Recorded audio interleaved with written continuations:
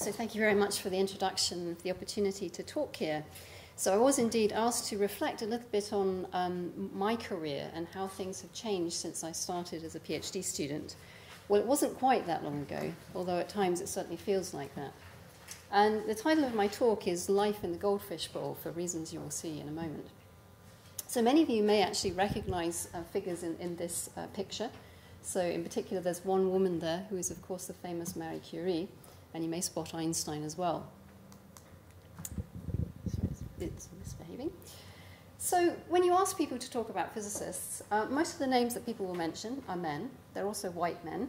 So Isaac Newton, Galileo, Albert Einstein, and indeed Stephen Hawking. And in fact, at the time I was doing my A-level studies and starting to think about going to university, it's a remarkable fact that there were actually only 2 female physics professors in the whole of the UK. Fortunately, I didn't know that fact because I think it might have put me off if I'd actually thought about that. So this is another picture of one of the conferences at the beginning of the 20th century, these great meetings where they discussed the foundations of quantum physics. And you're very struck by the fact that indeed there's one woman there. Again, it's Marie Curie. And you can also play the sort of, the game of actually sort of spotting, people's faces. So these meetings were actually held in Belgium by the Solvay Council. There was a sort of funding from Solvay. And these meetings still happen now 100 years, almost 100 years later. So 100 years later, you will notice that the fashions have changed a little bit. The beards and the moustaches have gone. But we still notice that the room is otherwise rather similar. People are still, it's mostly male. I'm actually at the back of the room. I'm kind of hidden. I was invited not because I'm a super distinguished figure, but because the tradition is that you invited people in the vicinity. So Dutch physicists were invited, and I was based in Holland at the time.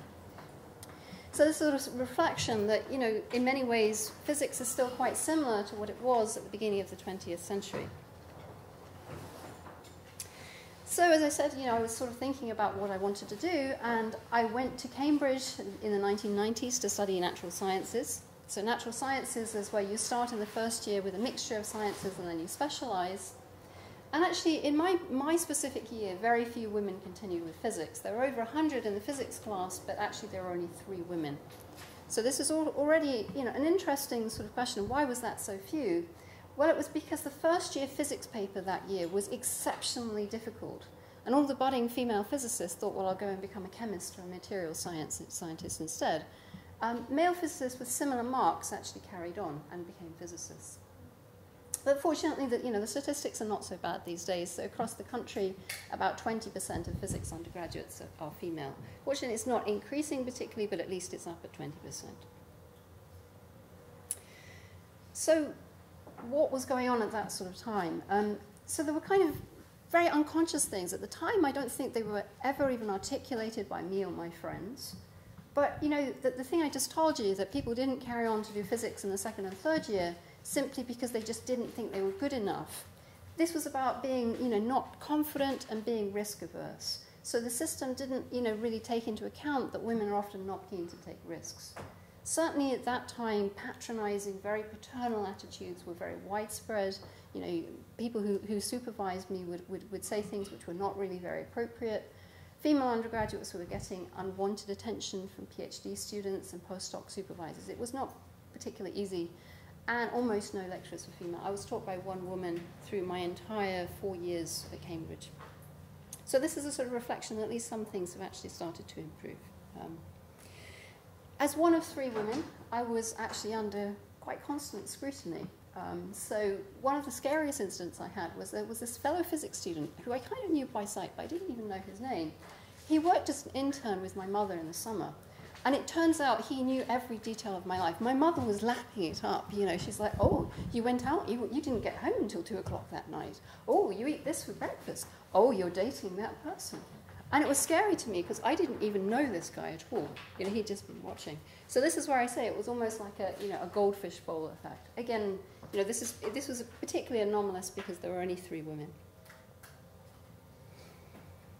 So the kinds of attitudes that I had as I moved on, so this is when I moved on to postgraduate level, it was like, well, you were kind of good at undergraduate level, but things are harder now. You were kind of big fish in a little pond.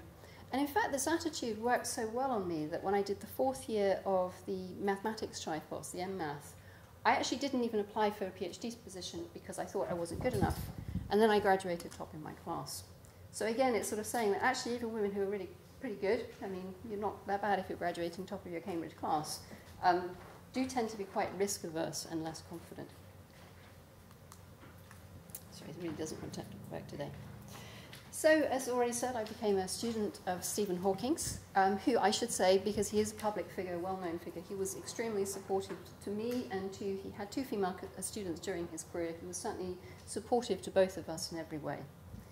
But in his research group, in that research area, at the time I was a student, there were 6 women out of 100, 2 of whom were actually staff, you know, lecturers and readers. And currently, if you look at the same group, it's still about 100. There are still about 6 women, and actually there's only 1 female staff member because 1 has retired. So people often say, well, this is something that's just going to fix itself with time. In 20 years, actually, these statistics really haven't changed. And this is not because they're particularly anomalous. This is something which is rather generic. So some of the things which are happening there, women and other minorities, I mean, this talk is more about women, but you know, wherever I say women, it's actually could be replaced by other groups who are sort of minorities. Were often excluded, so there was a culture of going down to the pub, but typically women weren't asked. Research projects would be initiated there, so you'd ask something in a seminar, you'd kind of trigger an idea, and then they'd go off and write a paper about it. There was very much a sink or swim attitude. That was for everybody, it wasn't just for women, but it's kind of easier if you've got a kind of buddy group around you. And women sort of felt isolated, but at that time we didn't talk about it. We thought, okay, it's our fault, you know, it's just things we're doing wrong. And if you look at the statistics over many years, the women were actually much more likely to leave academia. So really high achieving women went into that group, but actually not very many of them stayed in academia after their PhDs. So a little bit about the field. Well, I don't claim blame or credit for Sheldon from the Big Bang Theory, but Sheldon from the Big Bang Theory is, of course, somebody who is fictionally meant to be in this area of theoretical particle physics. So it is one of the most ultra-competitive fields of research internationally because there are very few university positions available and there are a lot of people competing for them. So every time we advertise even a postdoctoral position, we'll get maybe 300-400 applications from very, very good people. So typically what you have to do is be prepared to do 4 to 8 years of moving around the world, have international postdoc experience, and that would be what you need to actually go and get the permanent staff position. So it's a very difficult thing to go into. This is also feeds actually into why some groups of people, including women, say, well, you know, actually, there are many other wonderful things to do in life. You know, I actually won't go through this, I'll go and do other things. So my kind of career, where did I go to? So I first of all went to Harvard, so that's shown on the left. And then, as said before, I actually moved to Amsterdam. I'll come to a moment why I moved to Amsterdam. And this is a picture of our research group from about 2010, 2011. You see, actually looks quite good. You're thinking there's lots of women there, but actually they are administrative staff, most of them. So it's not really quite as good as it seems. But, you know, it's still starting to look a little bit better than the pictures I showed you before. So where does, in this kind of ultra-competitive field, where did the kind of gender issues come in? And again, I want to emphasize it's not always necessarily just confined to women, but they can particularly affect women. So the requirement of international mobility does tend to put off women, particularly if they want to kind of, you know, think of having a family, they want to be close to, you know, their parents. The having 2 to 3 year fixed-term contracts, again, in a period where maybe when you're in your late 20s and early 30s, when you'd actually like to think about, you know, having a family and having more permanency. Dual career issues these days, you know, most couples, you know, many couples want to have careers, and it's actually balancing the two of them. And as I said, the delay in obtaining a permanent position. So if you kind of count up the years, you know, if you're 25, 26 when you get a PhD, and it's, you know, it's taking you 6 to 8 years to get a permanent track position, you're pushing sort of further and further into sort of a period where you really might want to be settled down. The threshold for getting a permanent position, as I said, is extremely high, so very high impact publications required. Typically, to trigger a permanent position these days, people tend to get something like a European ERC grant or a big prestigious grant, and that's what triggers the creation of a permanent position. Ranking applications by the volume of publications and citations is extremely common. It shouldn't be happening, and it isn't happening on official panels, but it tends to happen sort of under the table for university jobs. And that's known to favour people who are particularly well networked. Again, that's not necessarily about gender, because you could be somebody who's a woman who's extremely well networked in a top group, and you could be a man who's kind of not so well networked. But on average, it does tend to disfavour women. So there are ways, in research grants, they do try and think about, how to look more seriously, more carefully about these things. The European Research Council asks for people to put forward their best publications to get around the kind of volume of publications. But nonetheless, the idea of being very well networked actually plays a role. So when we talk about these things, improvements in working conditions, thinking very carefully about things which could be affecting one group of people actually helps everyone. It helps both, or indeed all, genders.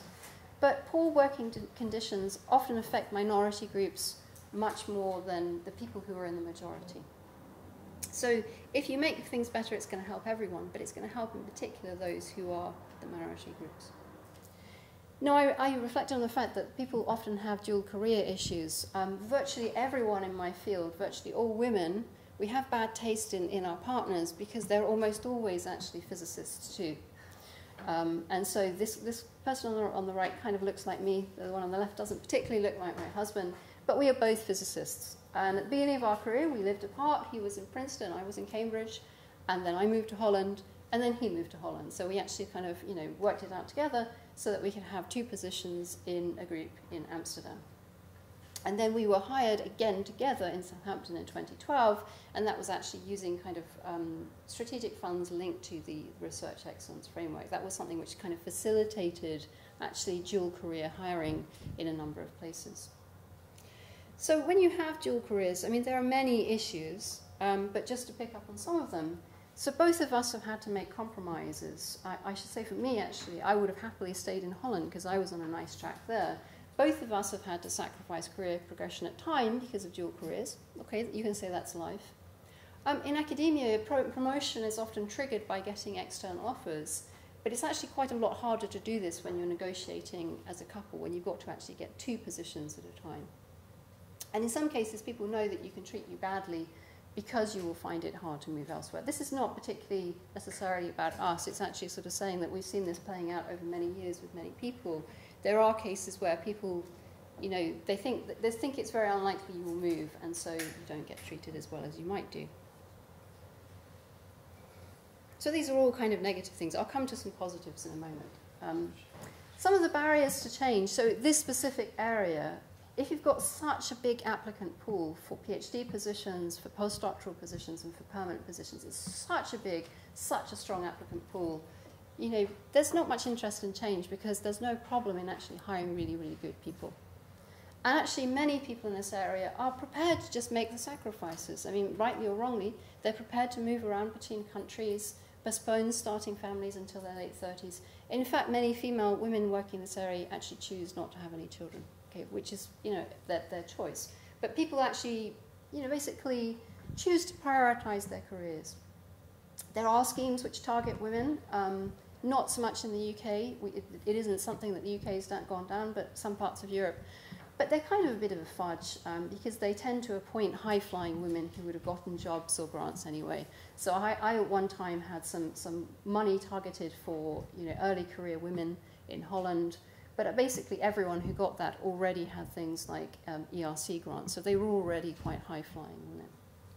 So they weren't really working very well. There's also subtle things which people are starting to talk about now in a way that they didn't 10 years ago. So flexible working policies. So there tends to be a kind of inconsistent application of these. If women go working part-time, it's sort of often perceived that they're not really prioritizing their career. That's the kind of thing I'm getting at. Assumptions about family structure. I've been told personally that I should expect my career to go more slowly because I have children. I work full-time, so I don't really see why that's a reasonable thing to say. Women tend to do a lot of community service. They serve on more committees, particularly when you have quotas for women. They tend to do a lot of outreach. People who in areas such as physics feel really, really strongly that they want to kind of reach out to women and encourage them to do physics. But there's a real question about whether that's actually valued, or whether it comes to career progression, you know, getting research papers, getting income, research grant money is actually going to be valued more. So, you know, you can go into a kind of big rant here. You see like American TV shows. This is Lisa Simpson. The whole damn system is wrong. You know, you can kind of start ranting. And it's probably not very, you know, it's very frustrating, but it's probably not very helpful to do so. What we have to do is sort of think very carefully about what we can do to make things better.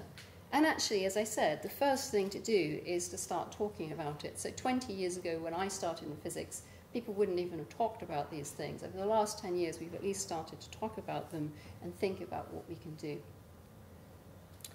So what has changed over the last 10 years? So now I'm getting it to be a little bit more UK specific. So one thing that's come into play in the university sector is good practice initiatives. Universities looking at how they're treating minority groups.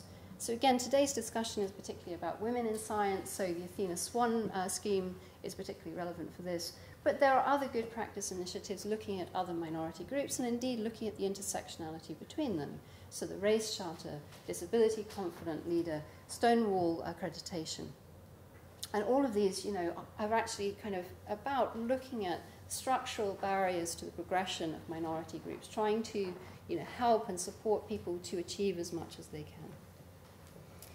So some of the things that Athena SWAN does, so many of you in the room I'm sure will know about this, but some of the things, if you look at a lot of the Athena SWAN plans from across the UK, Athena SWAN in some areas has been linked to research funding, so people have taken it quite seriously.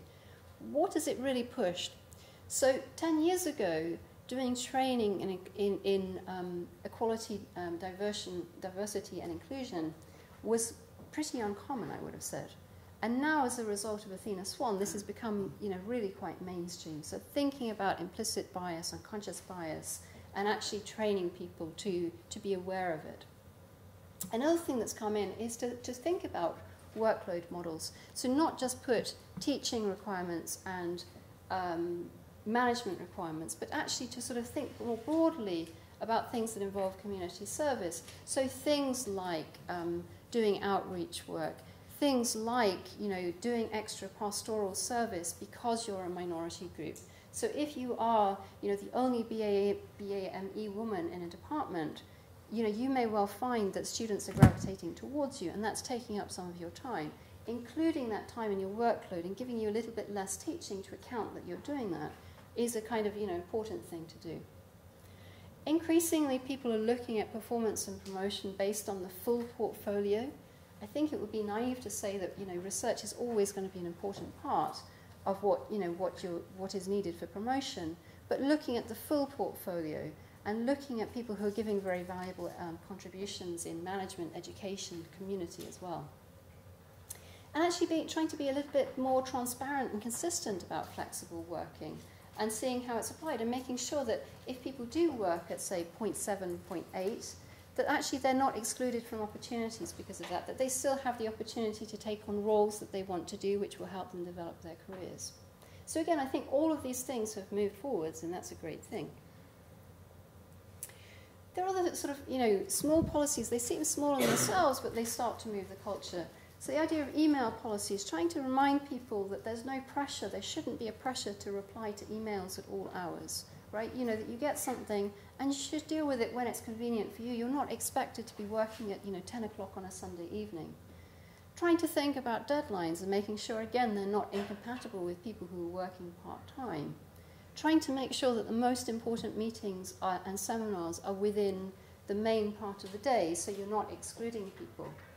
When I was in Amsterdam, it was actually quite common for really important management meetings to be 6 to 7 in the evening, which is incredibly difficult if you have young kids, and that's the only part of the day that you really see them. And again, support around parental leave, so encouragement for more men to take shared parental leave, so not just 2 weeks of leave, but longer leave, but actually, again, to make sure that they don't feel that this is going to completely knock out their research career, actually making sure that this works well for them. So as I said, I think all of these things are kind of moving in the right direction. So this is a quote from Julia Buckingham, who's been leading a review of Athena SWAN. It's not really for to read all the way through, but she's pointing out, what has it achieved? It started the conversation about gender equality at all levels. It's provided a lot more transparency. You've seen where, we've dug out where a lot of the problems are consistently are. There are changes in the culture. There are more support and developmental opportunities for staff. So it's kind of identified that some groups of staff were not really getting support in developing their careers and moving on to become associate professor and full professor. And it's offered a way for departments. It's kind of a, Athena SWAN applications, require a lot of data. I'll come to that in a moment. But it's actually a way to examine that in a very, very structured way. On the other hand, and again, anyone involved in Athena SWAN will be familiar with these things, there are issues about the way this works. So this whole accreditation process involves quite a lot of work, and it's often young women who take the lead on that, which is not fair to them at a point where they're trying to develop their research career. There's lots of challenges of getting together the data, and that involves a lot of work. And there's a focus often on things which are easy. So if you're trying to get an award, you go for the things that you can easily do. And actually, often moving middle-class white women who are doing quite well up the ladder is often an easier thing to do than deal with complex intersectional issues of, say, somebody who has disability issues, somebody who's a single parent, somebody who's comes from a BME background, hasn't got a tradition of university education. So that's another criticism that's actually made, that because it was kind of you were focusing on getting the award, there was too much focus on things which were easy to do. So, where's the next stage? So I think most universities, including mine, are recognizing that the kite marks of Athena SWAN are one part of the story, but that we need to do more of it. And one of the things which has come out in my university and other universities around the UK, increasingly over the last couple of years, is that these kind of kite marks don't really address consistently poor behavior. So the kind of things that we have in mind, or I have in mind here, are people behaving with inappropriate remarks, microaggressions, in other words, making people feel that they don't really belong, not treating them with respect consistently. Each thing is too small to be a big deal in itself, but cumulatively has an effect. Then there's kind of, much more, worse behavior, harassment behavior, bullying behavior. And over the past couple of years, there's been a lot of studies of poor behavior of this type by the professional societies. So the Institute of Physics has had reports, Royal Society of Chemistry, and research councils too. If anyone's interested, I'm happy to give them links to some of this. So one of the things we've been doing in Southampton is actually looking directly at how do you tackle poor behavior. It's a really challenging thing to do, and I'm not going to claim we have the answers. So we have a new approach to an EDI training program. The first step is to actually really look in depth at the culture and environment. And the second is to design customized training workshops and then build on that with mentoring. So mentoring is one of the things which consistently right across academia and business is shown to be something which is effective in supporting minority groups to actually progress. It's one of the most single effective measures if you get it in place and working well. So just a glimpse of how we're doing this. What are we doing with assessing culture? So one of the issues that comes out of Athena SWAN is that when you look at big kind of surveys about gender issues or issues of other minorities, they almost necessarily span multiple departments and disciplines. And that can miss really important barriers to progression that are specific to disciplines. So I've described to you specific issues in high energy theory, the fact that we need to move abroad for multiple years. In some disciplines, it could be that you need access to particular scientific resources. You need to get, high performance computing time. You need access to, particular labs. So what we're doing is kind of digging down into individual university departments and really seeing where the problems are. Traditionally, diversity training is designed by diversity professionals with coaches, management coaches, and there's not a lot of consultation with academics. This is designed in collaboration with academics, which involves workload for academics, but actually feeds in and makes it a much better kind of training. The second thing we're doing, so once you've got that information, is designing your training workshops with your academics, customized to your discipline and department. The idea there is, again, you're hitting the issues that you think are your biggest problems. Everyone in the room who has been asked to sit through training, many of the senior people here, will have experienced frustrations that training doesn't seem to be relevant to them.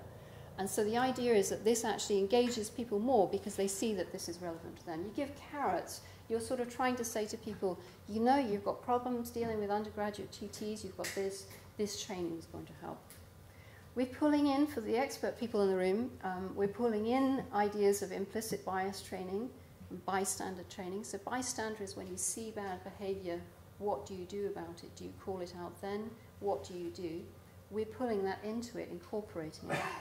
And we have a very experienced facilitator who's kind of guiding discussion of how could you actually tackle issues, which is really important, especially for younger people. It's really not easy when something happens to actually intervene. And then, as I said, the third step is actually to try and build networks between senior and junior staff during the workshop, build relationships, and then from that, the mentoring follows. So it can follow structured programs. We've got a version of that, we're developing that, or it can remain more informal. But the idea is that you've actually kind of built some relationships so that people actually feel more open to mentoring. And what you want from the mentoring is that the junior staff, not only are they getting support themselves, but they feel able to report bad behavior if it happens, and senior academics experience reverse mentoring in the sense that they get more knowledge of what's actually going on, right? More knowledge of what the problems actually are. So measures of success. This is actually what I'm describing as being done in collaboration with social scientists who are actually experts at kind of trying to do these in-depth studies and do measurements of qualitative measurements of whether something's succeeding. So what kinds of things are we looking at? Well, in the short run, actually one thing you look for is that more complaints are made. Now that might sound a little bit strange, but that's telling you that people are more confident to say, do you know what, there is a problem here, I'd like to talk about it. You've got more reports that, you know, poor behavior is being commented on or challenged. You've got increased awareness of bullying and increased issues faced by minority groups.